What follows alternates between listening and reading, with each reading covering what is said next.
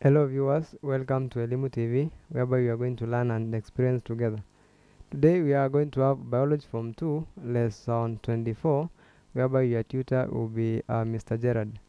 We are going to handle the topic on the gaseous exchange under the subtopic diseases of the respiratory system. Remember, the respiratory system that is the one that is responsible in the transportation of blood all over the body, and there are some diseases which normally affect it.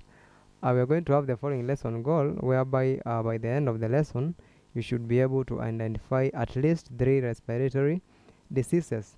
The first respiratory disease that we are going to look at will be asthma, whereby we can say asthma is a common respiratory disease. Asthma, I'm going to show you the lungs of somebody who is asthmatic, and I'm going now to give you the causes of asthma.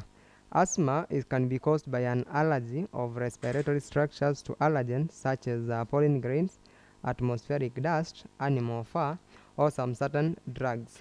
2. Asthma can also be caused by lung or bronchial infections by bacteria or viruses. As you can see from our lungs, they are infected, so this one can result to someone being asthmatic. The respiratory problems comes in forms of attacks which are mild and also severe.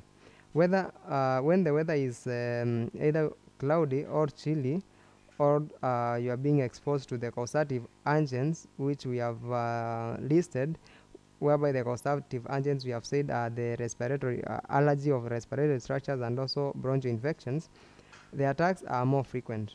The patient may have difficulty in breathing because of the constrictions of the bronchioles caused by muscular contractions.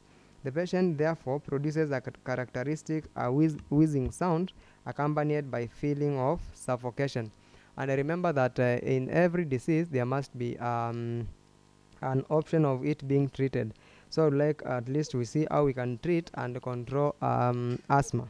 One way of controlling asthma is by spraying of muscle relaxant directly into the bronchial tubes.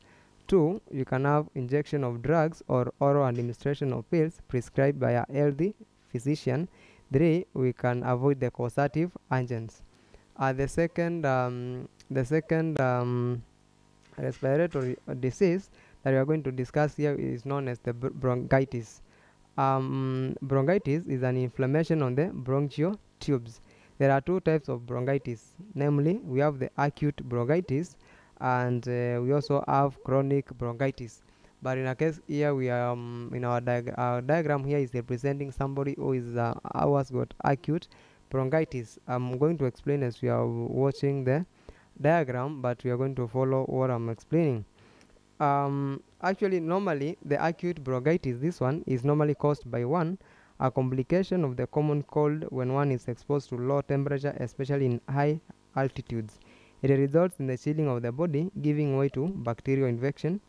2. Another cause that can bring about the acute bronchitis is that a complication resulting from previous disease attack, for example, the measles, the whooping cough, or something like the influenza. The clinical symptoms of acute bronchitis include, if you feel the following symptoms, you can be having bronchitis and it will be advisable you see a physician. Headache, mild fever, and coughing that are accompanied by uncomfortable feeling behind the sternum. The illness may clear in a few days or may persist for several months. Let us now see, because we have said there are 2 types of the bronchitis, we also have the chronic bronchitis, whereby this develops after several repeated attacks of acute bronchitis. So the first type of bronchitis that is likely to you are likely to suffer is the acute bronchitis. Then after several attacks, you can now suffer from what we call the chronic bronchitis. It is a fatal condition which makes the sufferer disabled and unable to work.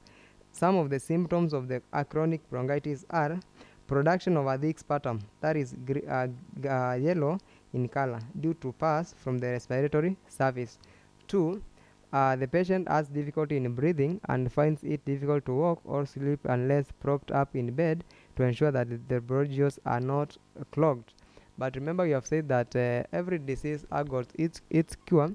So we are now going to look at the treatment and how we can control acute bronchitis.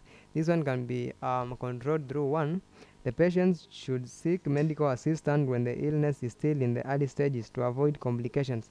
That is, when we say the early stages, we mean that if you feel the signs of the acute bronchitis, you must go and see a physician before it reaches to the stages of the chronic bronchitis, or administration of appropriate antibiotics prescribed by a qualified medical practitioner. And now our third respiratory disease that we are going to look at will be the whooping cough, whereby this is a disease that results from an acute infection of the respiratory tract, and it is normally caused by a bacteria known as the Bordetella pertussis, and the diseases is commonly actually around the world.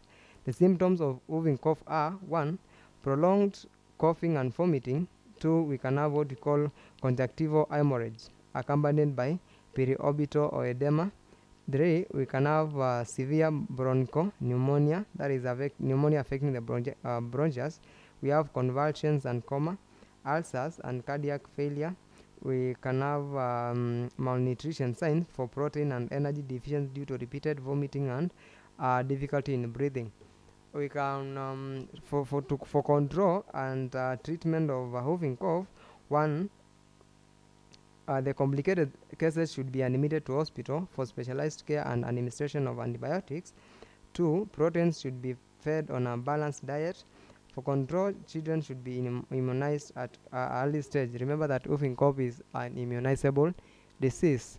Having said and done that, you can for more information on the lessons of the respiratory system, you can refer to KLB 2017 Secondary Biology Students Book 2, which is the 4th edition Kenya Literature Bureau.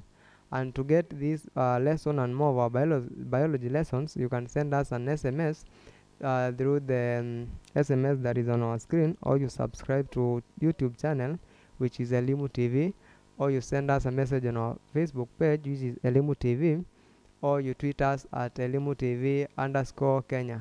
You are much welcome, and thank you for watching.